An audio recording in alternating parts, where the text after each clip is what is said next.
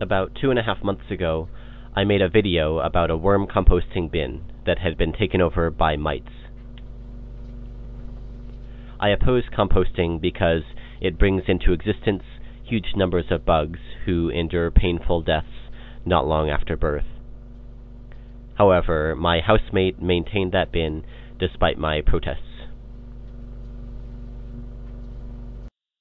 The initially explosive mite population declined as the bin began to dry, and eventually we emptied the bin outside. Left over was this tray on which the bin had been sitting. This video shows some mites and caterpillars that were left over on this tray. Filming was done on 15 July 2016 near Albany, New York, USA. Here you can see mites crawling amidst dirt and detritus. There seem to be tons of dead brownish bugs, which is a sad reminder of how much pain and death occur in a compost bin. I suggest that people dispose of food scraps by sealing them tightly in plastic bags or other containers and then throwing them out, so that most of the organic matter will be decomposed by bacteria in a landfill rather than by more sentient bugs. On this tray were also some caterpillars. I'm unsure what kind of caterpillars these are, but they look a lot like clothes moth larvae. And I unfortunately have many clothes moths in my house. According to this page, webbing clothes moth larvae, quote, frequently spin a flat mat of silken webbing, or construct a loose silken tube, and then feed from beneath this protective covering of silk. The larvae will weave small fibers from the food material among the silken strands, making the webbing difficult to detect, end quote. You can see here that the caterpillar's silken tube includes lots of dead bugs in it.